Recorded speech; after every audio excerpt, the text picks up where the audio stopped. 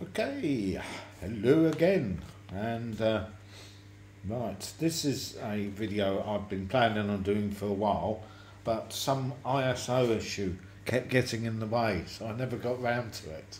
Well, oh dear. Anyway, so here we are. Now, as you can see from the description, this is a new camera, and this is the Sony A7cii. Now, this or the A7 IV? This was the question. Now, I absolutely love the form factor of this little camera, and obviously it is an improvement. It's quite a big improvement over the original A7C. So then I was decided, you know, I do prefer the form factor of this. So I had to make, so then it became a consideration, but was it going to be good enough to replace my A7 IV? Well, yeah, I've decided it is. Now, there's some pros and cons about this, because it's not a perfect replacement. It will do for me. For others, it won't be a replacement. There's no question about that. For me, it will be. I think it's fine. Even with my 100 to 400, it fits. If I had the 200 to 600 still, I might be a little bit more questionable. But I'm done with carrying great big heavy lenses around. The 100 to 400 is as much as I need. I don't want the great big heavy lenses anymore anyway. I love the 400 to 400, and that's as much as I need, and that doesn't fit too badly on here. Now, as you can see, I bought the extra grip. This is expensive, this little grip here. Let me see if I can unscrew it. It's quite nice. I mean, it's really nicely built.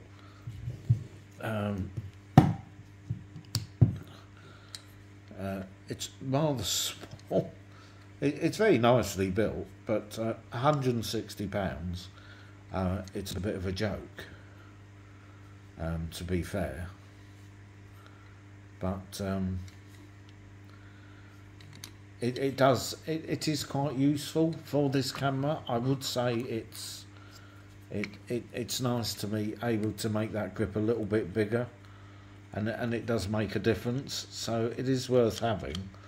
But I did buy this from a third party, or grey import, as they might say, and the camera itself was significantly cheaper than buying one here in the UK or directly from Sony.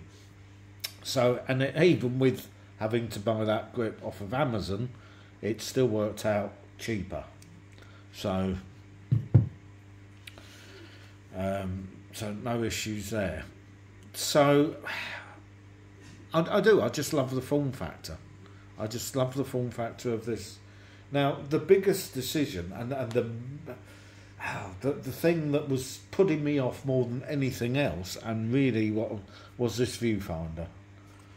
Because I've read, and again, you know, now I've been able to look through this viewfinder, people don't half exaggerate. When you listen to some reviews about these cameras, you'd think the viewfinder was awful. It's a damn good viewfinder. It's nowhere near as bad as people make out. I mean, it's not as big or as the A7 IV or the A7iv or any of those. Yes, of course it's not. But it's still damn good. It's clear, it's sharp, I've got no issues with this viewfinder whatsoever. I really haven't. It's just so exaggerated. Some people have claimed it, you know, it's awful. Again, we're coming back to oh God, everything's so terrible. And it really isn't. I don't know if you can. I don't know if you can possibly see that through the. Let me try and angle that. Hang on. Right. Oh no. Hang on. Can you see that in there? I haven't actually set the language on it as yet. But I don't know if you can see that, but it's not. God, come on. I think you just about. There you go. I mean, look how clear that is. It's lovely. It's a lovely viewfinder. It's so exaggerated how, you know, when people claim this is a bad viewfinder, it's not. It's lovely. It works fine. No issues whatsoever. So that was my biggest fear of do I change cameras or not. Yeah, I prefer the form factor of this. I don't know why. There's nothing wrong with the form factor of the A7 IV, by the way, but this is a little bit smaller. I just love the look of it, and it's lovely, solidly built as well. By all I've never had the original A7cii, but by all accounts, it's a lot better. I can't compare that. I never had it. But it's also, you know, a lot of people saying, well, it's an A7 IV, but it is an improvement over the A7 IV. The IBIS has improved. It's up to 7 stops. The AI processor is much improved. The eye autofocus is improved by about 60%. The animal autofocus is improved by about 40%. It can now focus on insects and trains and other things. None of these are in the A7 IV. The auto exposure is improved by approximately 20%. And the white balance is more accurate. And the AI tracking is improved as well. So there's an awful lot of improvements in this camera over the A7 IV. And I think this is going to be a prelude or an interim between the A7 IV and I guess the A7iv, which will be better again, I suspect, in a similar kind of body as the A7 IV. We'll have to wait and see. I suspect, you know, Sony are very slow at bringing cameras out, so I don't expect to see that. I don't know, maybe next year, probably the year after, who knows.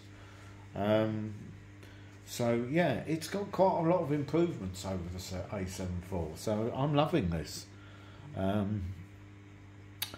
Now, why wouldn't you? Well, the only reason I mean, look, at the end of the day, I think this is a worthwhile improvement over the A7 IV, but there's a lot of reasons why you might not want to get rid of your A7 IV, and you know, the A7 IV is still a fantastic camera. I've chosen to do it, but that doesn't mean that's right for you. And the main reasons for not wanting is because the viewfinder. You might prefer it in the middle, and it's bigger. The grip is improved, but it's still not as good as the A7 IV's. The screen is slightly less resolution and a bit smaller, but then it's a smaller camera, so you would expect that. So, you know, it's up to you. It's got the A7 IV's got more custom buttons as well, if I remember rightly. I've only got it upstairs, but it's in the box. So there are reasons to stick with the A7 IV, but I'm impressed with this. I bought it with the full intention of sending it back because I wasn't sure that it would have enough in it to want me to swap, you know, as a replacement for the A7 IV. But it has got a lot more improvements, a lot more than I thought, and it's a lovely camera, so I am swapping it. But that's not going to be for everyone. That's just purely a personal choice. The lens I've got on it is a Sigma 20mm, one of their eyeline lenses, really lovely built lenses, and they come with this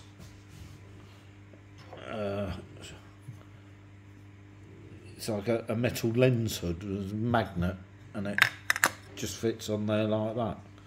Really cool, very nice sharp lens. Not all these lenses are from this line are that great. Again, I would refer you to Christopher Frost, who has reviewed some of these lenses. I'm not sure he's reviewed this one. I can't remember now, but or has he? I think he might have done. Anyway, these are quite a nice slant, and it fits lovely on this. So yeah, there you go. Away from the Nikon ZF, and this is a new Sony camera to my, as I say, the old A7IV's going, and I love this one, so I'll be hanging on to this. So there you go. Thanks for watching. Till the next one.